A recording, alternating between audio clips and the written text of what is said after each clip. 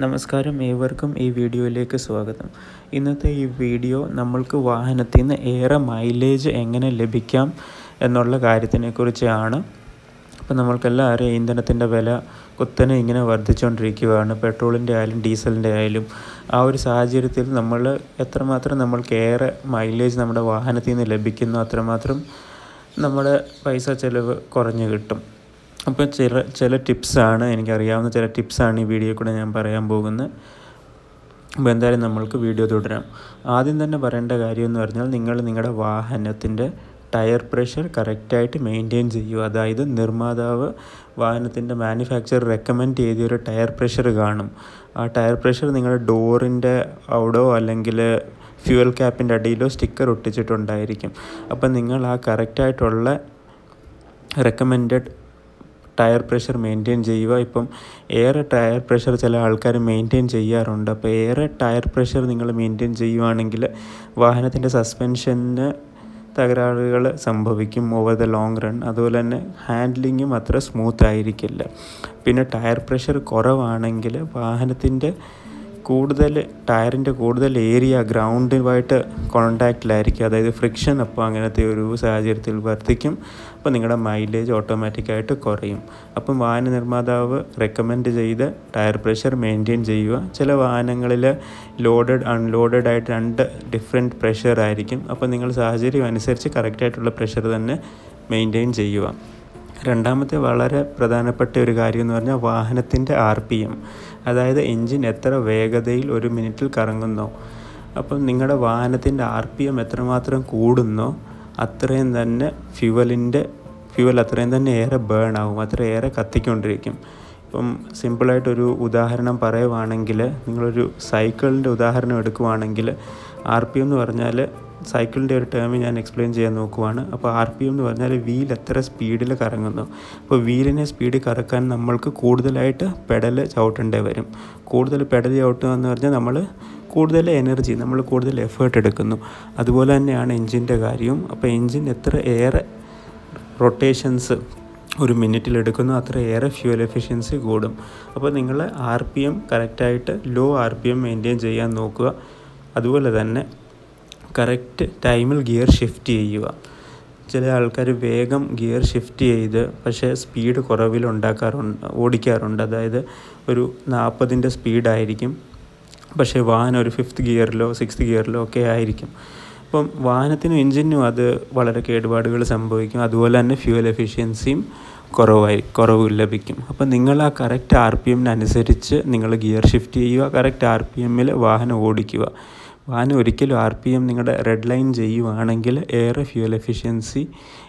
Fuel consumption കൂടും, അതായത് fuel efficiency വളരെ ഏറെ കുറയും. പിന്നെ അതുപോലെ തന്നെ നമ്മളൊരു പുതിയ വാഹനം എടുത്തതിന് ശേഷം വാഹനത്തിൻ്റെ ക്ലെയിംഡ് ARAI മൈലേജ്, അതായത് വാഹന നിർമ്മാതാക്കൾ പറഞ്ഞിരിക്കുന്ന മൈലേജ് ഒരു 24 കിലോമീറ്റർ അല്ലെങ്കിൽ 18 കിലോമീറ്റർ ആയിരിക്കും. നമ്മൾക്ക് ലഭിക്കുന്നത് 12, 10 അങ്ങനത്തെ ഒരു മൈലേജ് ആയിരിക്കും. അപ്പോൾ നമ്മൾ പലപ്പോഴും അതിശയിക്കാറുണ്ട്, ഇത്രയും നല്ല മൈലേജ് റെക്കമെൻഡ് ചെയ്തിട്ടും എന്താണ് എനിക്ക് ഇത്രയും മൈലേജ് ലഭിക്കുന്നതെന്ന്.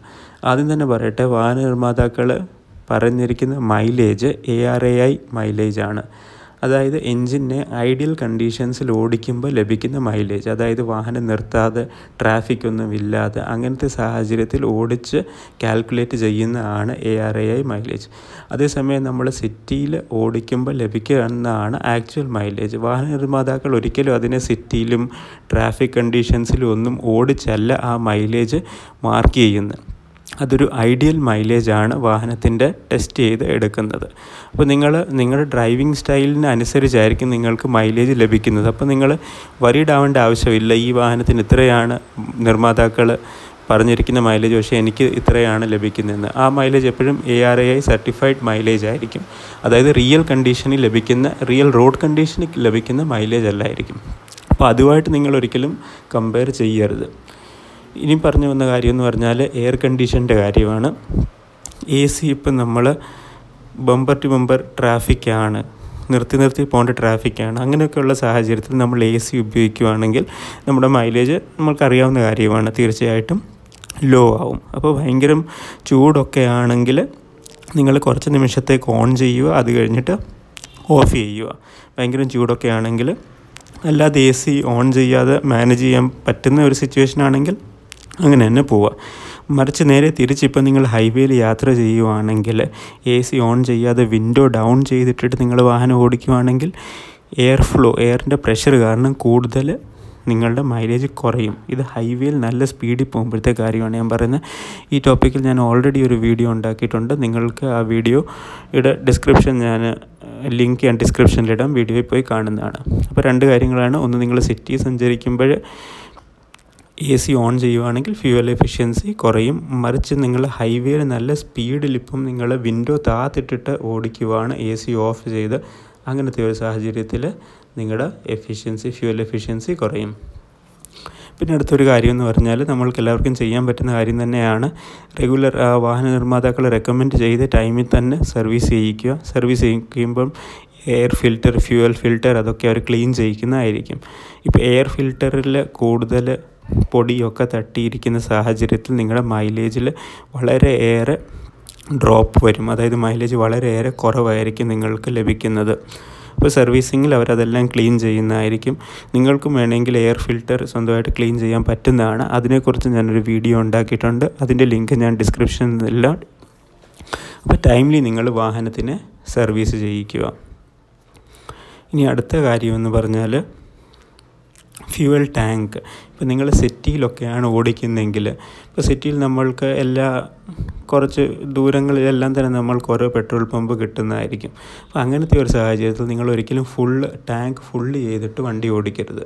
നിങ്ങൾ ടാങ്ക് ഫുള്ള് ചെയ്യുവാണെങ്കിൽ അഡീഷണൽ വെയിറ്റ് കാണും. അഡീഷണൽ വെയിറ്റ് മിനിമലായിരിക്കാം, പക്ഷേ അതെന്തായാലും വെയിറ്റ് എത്ര കൂടുന്നു അത്രയും തന്നെ എഞ്ചിന് കൂടുതൽ വർക്ക് ചെയ്യേണ്ടി വരും. ശരാശരി ഒരു 0.74 0.64 അങ്ങനെ എങ്ങാണ്ടാണ് 1 ലിറ്റർ പെട്രോളിൻ്റെ വെയിറ്റ് വരുന്നത്. വളരെ മിനിമലായിരിക്കാം. എന്നാൽ തന്നെയും അതിനെ നമ്മൾ 5 ലിറ്റർ 10 ലിറ്റർ എക്സ്ട്രാ അടിക്കുവാണെങ്കിൽ നിങ്ങൾക്കറിയാം അതൊരു വർധനമാണ്.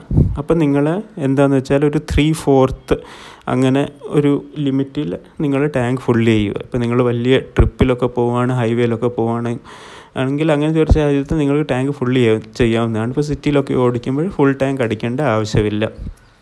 വെയിറ്റ് എത്ര കൂടുന്നു അത്രയും തന്നെ നമ്മുടെ വാഹനത്തിൻ്റെ ഫ്യൂവൽ കൺസപ്ഷനും കൂടും. അതുപോലെ തന്നെ നമ്മുടെ വാഹനത്തിൽ ഇപ്പോൾ നമ്മൾ അഡീഷണൽ ലോഡ് എന്തെങ്കിലും ഉണ്ട്, ചില ആൾക്കാർ ഡിക്കിയിൽ കുറേ എക്സ്ട്രാ സാധനങ്ങൾ, വേണ്ടാത്ത സാധനങ്ങളൊക്കെ വെക്കാറുണ്ട്. അതെല്ലാം തന്നെ നമ്മുടെ വാഹനത്തിൻ്റെ വെയിറ്റ് കൂട്ടും. എത്ര വെയിറ്റ് കൂട്ടുന്നു എൻജിൻ അത്രയും തന്നെ കൂടുതൽ വർക്ക് ചെയ്യേണ്ടി വരും. എൻജിൻ എത്ര വർക്ക് ചെയ്യുന്നു നിങ്ങൾക്കറിയാം, അത്രയും തന്നെ ഫ്യൂവൽ കൺസ്യൂം ആവും. പിന്നെ അടുത്ത വളരെ പ്രധാനപ്പെട്ട ഒരു ടിപ്പ് എന്ന് പറഞ്ഞാൽ, ഇപ്പോൾ നിങ്ങൾക്ക് sudden brake and sudden acceleration, അതായത് പെട്ടെന്ന് ബ്രേക്കിങ്ങും പെട്ടെന്ന് ആക്സിലറേറ്റും ചെയ്യരുത്. ഇപ്പോൾ നിങ്ങൾ ട്രാഫിക്കിൽ കൂടെ പോവുക, നിങ്ങൾക്കറിയാം കുറച്ച് ദൂരെ സിഗ്നലുണ്ട്, നിങ്ങൾക്ക് കാണാൻ പറ്റും. അപ്പോൾ നിങ്ങൾ വാഹനത്തിൽ നിന്ന് പതുക്കെ സ്ലോ ചെയ്ത് പോകുക, ആക്സിലറേറ്ററിൽ നിന്ന് കാലെടുത്ത് പോവുക, എന്നിട്ട് ആ പോയിൻ്റ് വരുമ്പോൾ ബ്രേക്ക് ഔട്ട് നിർത്തുക. അല്ലാതെ സ്പീഡിൽ പോയി തന്നെ ആ പോയിൻ്റ് വരുന്ന ആ എക്സാക്റ്റ് സ്പോട്ടിൽ തന്നെ നിങ്ങൾ ഹാർഡ് ബ്രേക്ക് ചെയ്ത് വാഹനം നിർത്തുക. അങ്ങനത്തെ ഒരു സാഹചര്യത്തിൽ നിങ്ങളുടെ മൈലേജ് കുറയും. പിന്നെ അതുപോലെ തന്നെ നിങ്ങളിപ്പം ഫുൾ ആക്സിലറേറ്റർ അമർത്തുക. ഇത് സ്പെഷ്യലി ഞാനിപ്പം ഓട്ടോമാറ്റിക്കിൻ്റെ കാര്യത്തിൽ പറയുവാണ്. നിങ്ങൾ ഫുൾ ആക്സിലറേറ്റർ അമർത്തി ആ ഒരു ലാഗ് കാണാറുണ്ട്. അതിന് വേണ്ടിയിട്ട് നിങ്ങൾ ഫുൾ ആക്സിലറേറ്റർ അങ്ങ് താഴെ വരെ അമർത്തി ഓടിക്കുകയാണെങ്കിൽ മൈലേജ് വളരെയേറെ ഡൗൺ ആവും. അപ്പം നിങ്ങൾ ഓട്ടോമാറ്റിക്കിലും മാനുവലിലും നിങ്ങളിപ്പോൾ ഫുൾ സഡൻ ആക്സിലറേഷൻ കൊടുക്കരുത്. വണ്ടി പയ്യെ ആക്സിലറേറ്റ് ചെയ്ത് എടുക്കാവുക. അതായത് ഒറ്റയടിക്ക് നിങ്ങൾ ഫുൾ ആക്സിലറേറ്റർ കൊടുത്ത് എടുക്കരുത്. പിന്നെ അടുത്ത കാര്യം എന്ന് പറഞ്ഞാൽ, ഒരു ഗിയറിൻ്റെ മാക്സിമം ലിമിറ്റ് വരെ പോകരുത്. അതിന് മുമ്പ് തന്നെ നിങ്ങൾ ഗിയർ ഷിഫ്റ്റ് ചെയ്യണം. ഇപ്പോൾ പലപ്പോഴും കണ്ടിട്ടൊരു 3rd ഗിയറിൽ ഒരു 50-60 സ്പീഡ് വരെ വലിക്കാറുണ്ട് ചില ആൾക്കാർ. അപ്പോൾ നിങ്ങൾ ശ്രദ്ധിക്കുകയാണെങ്കിൽ RPM വളരെ കൂടുതലായിരിക്കും. അങ്ങനെ ഒരു ഗിയറിൻ്റെ ഫുൾ ലിമിറ്റ് വരെ പോകരുത്. നെക്സ്റ്റ് ഹയർ ഗിയർ അല്ലെങ്കിൽ നെക്സ്റ്റ് ലോവർ ഗിയറിലേക്ക് നിങ്ങൾ ഷിഫ്റ്റ് ചെയ്യുക. എത്ര RPM കൂടുന്നു അത്രയും തന്നെ ഫ്യൂവൽ എക്സ്ട്രാ കൺസ്യൂം ആവും. പിന്നെ അടുത്തൊരു കാര്യം എന്ന് പറഞ്ഞാൽ, അഡീഷണൽ ആക്സസറീസ് പല ആൾക്കാരും വാഹനത്തിൽ വെക്കാറുണ്ട്. അതായത് റിയർ ഗാർഡ്, ഫ്രണ്ട് ഗാർഡ്, ചില ആൾക്കാർ ഒരു ആവശ്യമില്ലെങ്കിലും ലഗേജ് കമ്പാർട്ട്മെൻറ്റ് മേളിൽ വെക്കാറുണ്ട്. അപ്പോൾ ഇതെല്ലാം വാഹനത്തിൻ്റെ വെയിറ്റ് കൂട്ടുവാണ്. വെയിറ്റ് കൂടുന്തോറും നിങ്ങളുടെ മൈലേജും കുറയും. അടുത്തൊരു കാര്യം എന്ന് പറഞ്ഞാൽ, ടയറിൻ്റെ സൈസ് മാറ്റുക. പല ആൾക്കാരും റെക്കമെൻഡഡ് സൈസിലേറെ വീതിയുള്ള സൈസ് വാഹനത്തിൽ ഘടിപ്പിക്കാറുണ്ട്. അപ്പോൾ ഏറെ ബെറ്റർ ഗ്രിപ്പ് കിട്ടും. അത് സത്യമുള്ള കാര്യമാണ്. നമ്മൾക്ക് ഏറെ റോഡ് ഗ്രിപ്പ് കിട്ടും. എത്ര വീതിയുള്ള ടയർ ഘടിപ്പിക്കുന്നു അത്രയും. പക്ഷേ അതിനോടനുസരിച്ച് തന്നെ റോഡുമായിട്ടുള്ള കോൺടാക്റ്റ് ഏരിയ വീലിൻ്റെ കൂടും. ഇപ്പോൾ ഏറെ വിഡ്ത്തുള്ള ടയർ ഉപയോഗിക്കുകയാണെങ്കിൽ അങ്ങനത്തെ ഒരു സാഹചര്യത്തിൽ നിങ്ങൾക്കറിയാം ഫ്രിക്ഷൻ കൂടും, നിങ്ങളുടെ മൈലേജ് അതിനോടൊപ്പം തന്നെ കുറയും. അപ്പം റെക്കമെൻഡഡ് ആ ടയർ സൈസ് തന്നെ നിങ്ങൾ ഉപയോഗിക്കുക. പുതിയ ടയർ മാറുമ്പോൾ എക്സ്ട്രാ വിഡ്ത്തുള്ള ടയർ വെക്കുകയാണെങ്കിൽ നിങ്ങളുടെ ഗ്രിപ്പ് കിട്ടും നോ ഡൗട്ട്, പക്ഷേ മൈലേജിൽ നിങ്ങളുടെ ഭയങ്കരമായിട്ടത് ഡ്രോപ്പ് ആവും. പിന്നെ അടുത്ത പ്രധാനപ്പെട്ട കാര്യം എന്ന് പറഞ്ഞാൽ, ഇപ്പം നമ്മൾ സിഗ്നലിൽ ഇപ്പം ഒരു 2 മിനിറ്റിലേറെ നമ്മൾക്ക് നിർത്തിയിടേണ്ടി വരുവാണ്. അങ്ങനത്തെ ഒരു സിഗ്നലാണെങ്കിൽ നിങ്ങൾ വാഹനത്തിന് ഓഫ് ചെയ്തിടുക. ഒരു 2 മിനിറ്റാണ് ഒരു സ്റ്റാൻഡേർഡായിട്ട് റെക്കമെൻഡ് ചെയ്തിരിക്കുന്നത്. ഇപ്പോൾ 2 മിനിറ്റിൽ കുറവാണ്, ഇപ്പം 1 മിനിറ്റൊക്കെയാണ് കഷ്ടിച്ച്. അപ്പോൾ അങ്ങനത്തെ ഒരു സാഹചര്യത്തിൽ നിങ്ങൾ വാഹനം നിർത്തിയിട്ട് സ്റ്റാർട്ട് ചെയ്തിട്ടിരുന്നതിൻ്റെ അത്രയും തന്നെ ഫ്യൂവൽ കൺസ്യൂം ആവും. അപ്പോൾ ഒരു മിനിറ്റിന് താഴെ അല്ലെങ്കിൽ 1 മിനിറ്റൊക്കെ നിർത്തിയിടേണ്ടി വരുന്നുള്ളൂ. അങ്ങനത്തെ ഒരു സാഹചര്യത്തിൽ നിങ്ങൾ വാഹനം ഓഫ് ചെയ്യേണ്ട ആവശ്യമില്ല. മറിച്ച് ഇപ്പോൾ 2 മിനിറ്റിലേറെയാണ് നിങ്ങൾക്ക് വാഹനം നിർത്തിയിടേണ്ടെങ്കിൽ അങ്ങനത്തെ ഒരു സാഹചര്യത്തിൽ നിങ്ങൾ എൻജിൻ ഓഫ് ചെയ്തിടുക. അതായത് നിങ്ങളുടെ എത്ര കൂടുതൽ വണ്ടി ഐഡലിംഗ് എന്നാണ് അതിന് പറയുന്നത്. അതായത് എൻജിൻ ഓൺ ചെയ്തുകൊണ്ട് വണ്ടി മൂവ് ആവാതെ നമ്മൾ ഒരിടത്ത് നിർത്തിയിട്ടിരിക്കുകയാണ്. അപ്പോൾ എത്ര കൂടുതൽ ഐഡലിംഗ് എൻജിന് കൂടുന്നോ വാഹനത്തിന് കൂടുന്നോ അത്രയും തന്നെ ഫ്യൂവൽ കൺസ്യൂം ആവും.